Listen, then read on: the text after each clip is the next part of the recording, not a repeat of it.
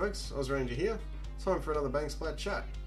Now a little while ago I said I'd do a video on 6mm projectiles and which ones I like and any inherent problems with them.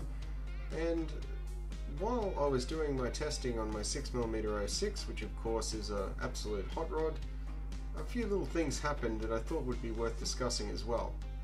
So in an attempt to make this video really short and certainly watchable, I tried to record it probably 2 or 3 times, at least. My hand's not lying, it's probably more than 2 or 3 times, but it turns out a little bit of science went a long way in working out the best configuration for some of these guns, and I think this is a cross-platform problem, and definitely worth mentioning if you are considering buying a new rifle or getting a new barrel made or looking at doing any hot rodding or wildcatting. And yeah, I think you might find some of these results pretty interesting. So for part 1, we're just going to talk about the bullets quickly, and then for part 2 we're going to do some science, because when we hit 88 miles per hour we're going to see some serious. Now guys, when you've got your 243 or you're looking at a new rifle and you want something that'll do a bit of everything, it's really hard to go past a 55 grain projectile in a 243. They absolutely rocket along, they shoot dead flat, and they're capable of taking some pretty big game down. But I found the Varmageddon do explode and leave craters, and the crows are picking the soles of the giblets up out of the trees for at least a week. They do a really fantastic job of blowing things to bits. The Varmageddon, the varmint load is really nice. It's a nice little boat tail. It's very long for its physical weight. Nice ballistic coefficient on it. These are really good. I use these quite a lot. I find they're pretty good for just about everything. But you know, if you're after that absolute earth-shattering, world-ending, widow-making explosion, then you know your Varmageddons are always a good choice because they're cheap. In the bulk boxes, they are actually relatively cheap. The TNT, of course, are a favourite go-to because they're also cheap and they perform really well on pretty much anything that you shoot them with. Everything from small furries up to decent-sized pigs, they will do the job. The other really nice one that's one of my favourites is, of course, the Hornet Eb Max.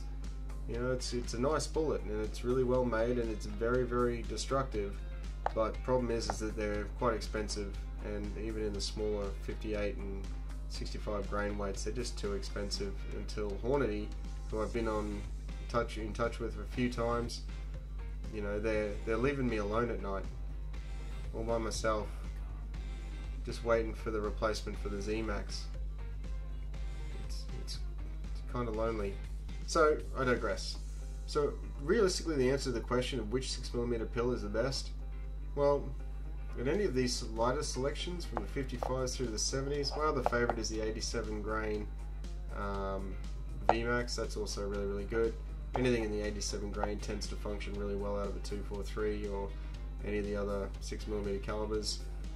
Don't exactly know why that is, it just is. But these, you really can't go wrong with a modern projectile.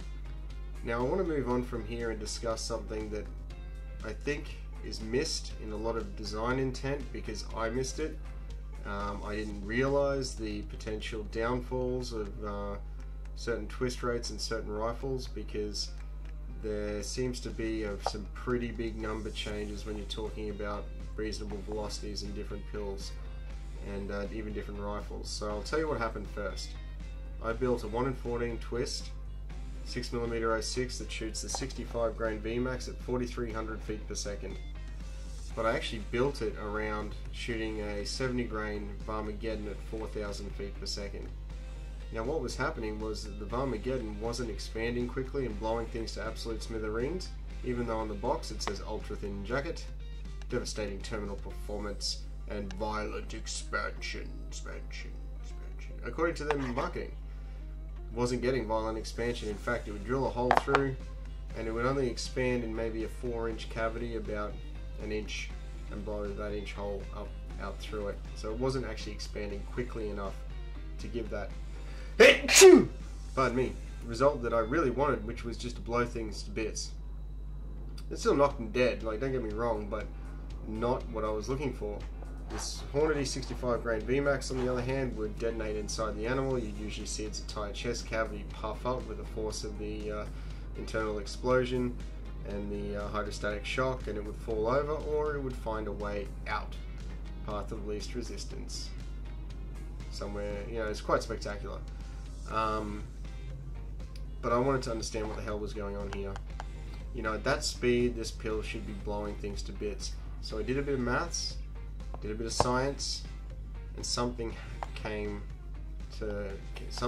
reared its ugly head, which I was really interested to find out more about. And that is the centripetal force exerted on the jacket of the bullet during flight, and why that's important for your terminal effects. Now, we all know bullets can blow up if they're spun too fast in flight, and we all know that we do get splash winds sometimes with some of these pills traveling at really high, insane velocities. And even my 40 grain Z Max out of a 1 in 8 twist in a ticket 223 has actually done splash wounds. No kidding. It's very interesting, but I found a way that we can work out using a benchmark what our expected results from these pills would be, and I've now got a number.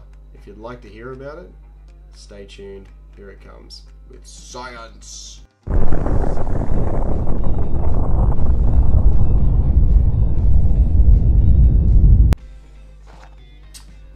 Okay folks, so as you can see here, I have my 70 grain pill loaded at 4,000 feet per second, and a 1 in 14 twist is producing 205,700 RPM, and that equates to, on the extent of the jacket in flight, 1,419 pounds of force trying to pull that jacket apart.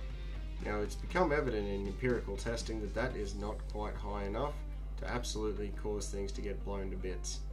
But what it does though is turn the Varmageddon Z Max and the Varmint into a really effective deload. It'll drill right through that plate of bone and, using its kinetic energy, penetrate deep into those vital organs, which is what we want. So again, this is now a design of the rifle more than the bullet to get the desired effects we want.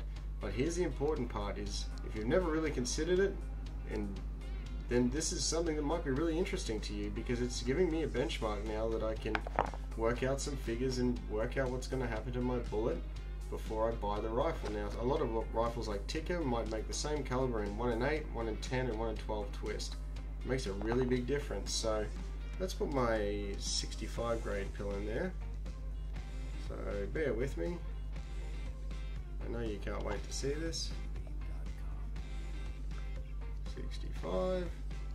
Now, a 65 grain pill in my rifle is spinning at 4,300 feet per second times 720.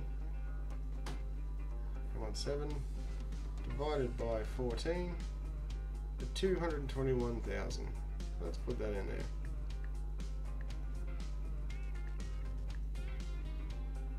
And the 65 grain's actually producing a little bit more force on its jacket, which is probably just getting it over the line at 1,500.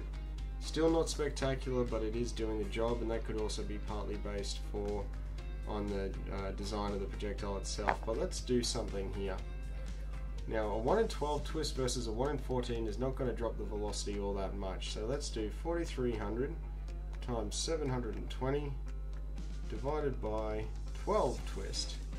Now that changes the RPM now to 258,000. Let's watch what happens.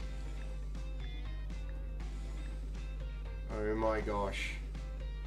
We're now 500 plus more foot-pounds of energy on that jacket. Now, on that tiny jacket, that says to me that's a huge amount more force, and probably starting to get us somewhere where we want to blow that, you know, that thing can blow itself to bits and give it that devastating terminal performance we want with a loss of very little velocity. Because at 1 in 12 and 14, I know for a fact you're not going to really lose much at all in terms of your ultimate velocity. So let's go to a 55 grain pill. Let's put it in a 243 with a 1 in 9 twist. So that'll go at 4,000 feet per second divided by, multiplied by 720 divided by 9. And look at this. Now we're talking about 320,000 RPM. Now I know the Varmageddons can handle this, but that is an astoundingly bigger number, or astoundingly greater deal of force on the outside of that projectile trying to rip it to bits than even my 65 grain pill traveling at 4,300 feet per second. So the 70 grain pill, you know, 1 in 14 has actually got the least amount of force exerted on that jacket of all the pills we've tried so far. That makes it a really nice deep penetrating bullet. But isn't it funny that 2 inches of twist from 14 to 12 breaks this out into this much greater number? Okay guys, so it looks like that the Varmageddons can handle this, but some bullets may or may not. But what we can do is go to empirical testing and say, well, actually a 5.56, so let's put this in here, half of 5.56, so 5.56 divided by 2 is 2.78. There goes my iPad. So let's go 5.2.78, and we're going to use a 40 grain pill, and then we're going to put it in a 1 in 8 twist at 3,800 feet per second. So 3,800 feet per second times 720 divided by 8 is 342,000.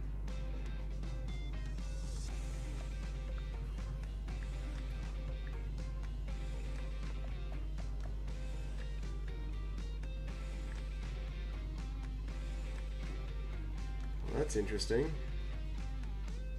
So that's only 2,000 pounds of force. Can that be right? Yep, 342,000.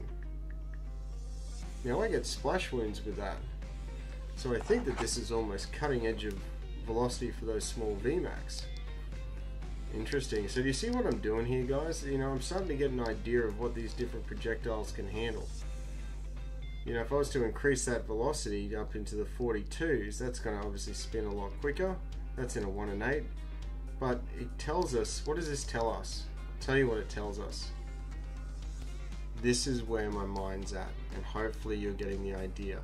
Anything over 2,000 pounds of force on the exterior jacket is going to make a real nice goddamn tarnation tootin' mess of those groundhogs and yotes and coyotes.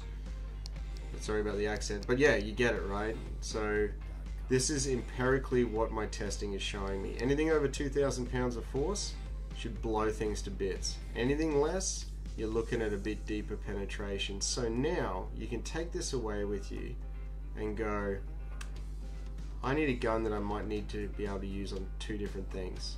I know that a 1 in 12 at this speed or a 1 in 10 will do this for me with these pills, and these are the 2 different pills I intend to use. And then you can look at your numbers and go, that's going to give me spectacular blowy uppy, or a bit deeper penetration, or potentially both, just by changing what projectile that you're using and shooting it at a certain speed. So to change this value, all you need to do is change your twist rate, your bullet radius, your mass, and these figures will change. But it's interesting. So next time you go to buy a rifle, instead of just buying a new rifle and selling your old cropped out one to some poor sod, you know, second hand, just get a new barrel. Keep your old barrel, get it chambered in an AI or something, but put a new bullet on barrel on it. It'll be cheaper, promise you. 600 to 700 bucks for a brand new rifle with a barrel length, anything you want, with any twist weight you want. It's going to be made better than anything you buy off the shelf. Just some food for thought. Now that I've gone and made an entire mess in my garage, knocking all the nozzle boxes over and stuff, just to recap, all of these bullets will do a fantastic job on almost anything, depending on your twist rate. Pretty cool, huh? Something interesting. Anyway, which 6mm bullet do I like the best? Well, honestly, I like whatever's cheap, because they all seem to shoot well in this day and age. Anyway guys, if you like this video and this is of any interest to you, getting those force values and working out what blows up and what doesn't, and what penetrates well and what doesn't, like and subscribe. It's really important to me. Hopefully it's really important to you that I keep making videos like this. I just thought that was really interesting and worth having a chat about, since I experienced it. So my takeaway message from this video: 1 in 12 should be the slowest twist rate you go if you want to get into that serious blowy, varminty, uppy thing. I think 1 in 12 is probably the maximum twist rate. 1 in 14 is too slow. I mean, yes, it's super accurate, but when you actually want to use it in a practical sense, and these bad boys here, and just blow them to smithereens, 1 in 12, 1 in 11, 1 in 10 is going to give you much better results. Anyway, guys, have fun. I'm glad you stuck around. Hopefully that you learned something. Good to have you. Hunt safe, look after your mates, take care of each other, leave the place if in the same condition or better than when you found it. Don't hunt drunk and be a knob, ruin it for the future generations of hunters to come. See you next time.